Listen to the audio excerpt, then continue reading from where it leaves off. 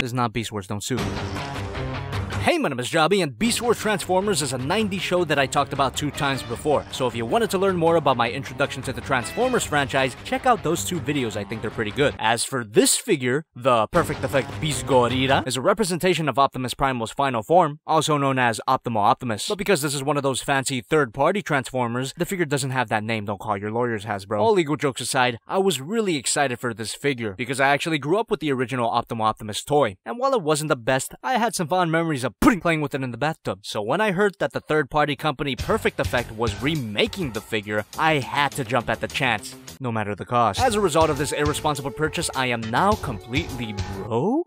Holy shit, thank you guys so much. P.O. Box coming soon. The painting and the sculpting on this figure is it's almost perfect. The design of this figure honors the original Optimal Optimus while enhancing that design with an insane amount of mechanical detail and some anime-esque proportions. And by anime-esque, I mean shorter torso and longer legs. By no means is the figure show accurate, but it's definitely sexier. And the original's iconic colors are rendered in beautiful metallic paint, except the orange parts. I believe those parts are unpainted, which is no problem for me. More unpainted parts on Transformers means an overall more durable product. And yeah, you barely have to worry about chipping the paint on this guy. Now, the Beast Wars purist in me is a bit disappointed that the figure's not completely show accurate, but I gotta be honest with myself. Optimal Optimus wasn't the best design. He was excessive and the colors were kinda gross. So the fact that Perfect Effect could take that goofy design and make it legitimately threatening and cool, my hat's off to you guys. But then I take it right the fuck back because the painting on the face is a bit messy. What happened? The blue is bleeding everywhere. And there's a part of me that would have liked the head sculpt more in line with the masterpiece Optimus Primal. I don't know, this face doesn't quite feel like the character to me. But that part's just a nitpick. The head sculpt is fantastic. Another thing that's fantastic is this guy's weight. Boy, is he heavy. I'm sure that's due to the sheer amount of plastic on this guy and some parts of die-cast construction. It's a lost art. Now, so far, my cold touch technique could only pick out the feet as being die-cast, but there might be more die-cast pieces on the figure I haven't found yet. I gotta admit, I don't remember how Optimal Optimus played into the story of the show, so correct me if I'm wrong. I think Optimus Primal got this form when he took in the original Optimus Prime Spark. I only mentioned that because you get a matrix of leadership. At least I think that's what that is. It's a great detail and it's perfectly painted. And if we move down to his legs, you can flip out these parts to reveal some missiles. Another flip out feature are these shoulder cannons, and these things look great. It's a shame they're not die-cast, would have been a cool feature. You could always lock them into the shoulder, but I find that's a little less fun than moving them all over the place. And speaking of moving all over the place, this is where I have some major complaints. The waist swivels and the thigh swivels are way too loose, and it almost feels as if they can snap at any moment. This makes the figure feel less solid than it looks, and makes it less fun to play with. What a damn shame. I understand that there's gonna be some quality control differences between Takara and third-party stuff, but even the DX9 Revolt has a ratcheting waist swivel. This figure could have benefited from something like that, but if the loose waist is too much to handle, you could always lock it in with this tab. No more waist posability, but it feels just a bit more solid.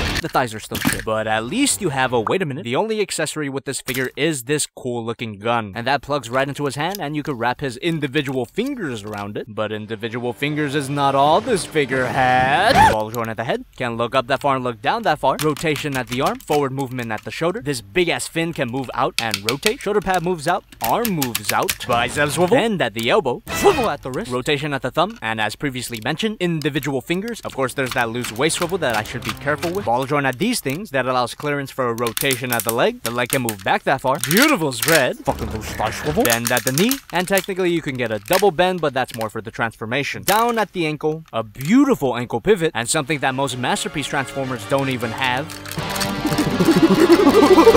Ankle swivel. Get your shit together. Posability on this guy is truly fantastic. It's just a shame about that waist and thighs. As for the size, this may be one of the biggest Transformers I've ever had. Here's Figma Madoka Kaname, SH Monster Arch Godzilla, Masterpiece Optimus Prime, Masterpiece Cheetor, and the Masterpiece Optimus Primal. And these two look damn good together, so it shouldn't be a surprise that this guy can transform. But that's not all he can turn into. That's right, this guy is a quadruple changer. So if you don't have that catchy song in your head by now, you will.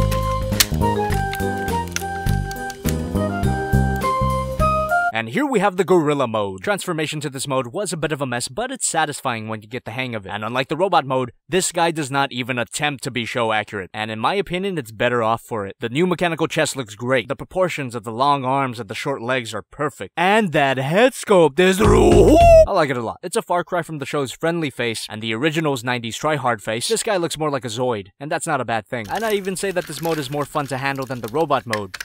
Almost. Yes, this waist connection is not the best, but if you get it properly balanced, it's not a problem. Posability on this mode is basically the same as the robot, except the shoulders don't move out as far, and the head is limited in its but his mouth can open, and that's never a bad thing. You could even half close it to give him a growling look. The posability on the Gorilla gives you a lot of display options, but I wish the waist plugged in better. And going from robot to Gorilla, this guy loses some height. Godzilla Prime? Cheetor? Primal. The Beast mode is so cohesive and independent from the robot mode that I get the feeling that Perfect Effect designed the figure with these two modes in mind. The next two modes feel like a bit of an afterthought, just like the original toy.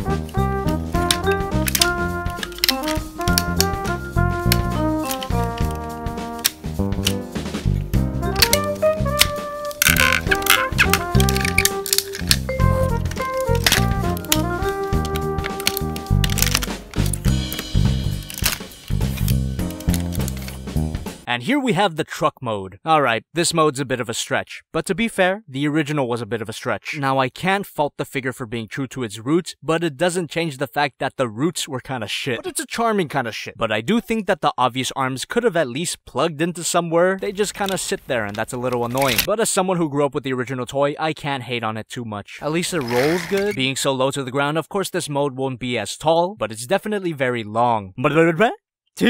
So I'm not gonna mince any words here. Truck mode is kinda terrible, but it's fun and nostalgic and I can't get mad at that. As for his final mode, I pretty much feel the same. Now going from truck to jet is a little more complicated than it seems, so I'm just gonna half transform it back into robot mode. It makes my life easier and fuck off.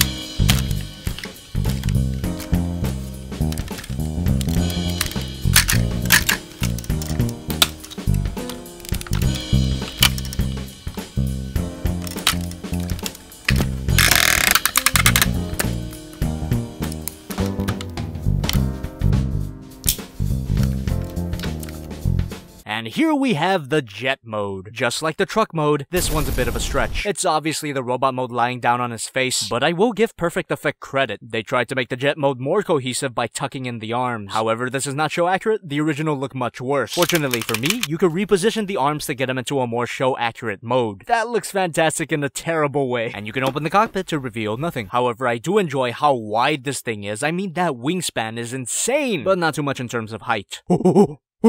Now, the jet mode and the truck mode may be objectively terrible, but overall, I love this thing.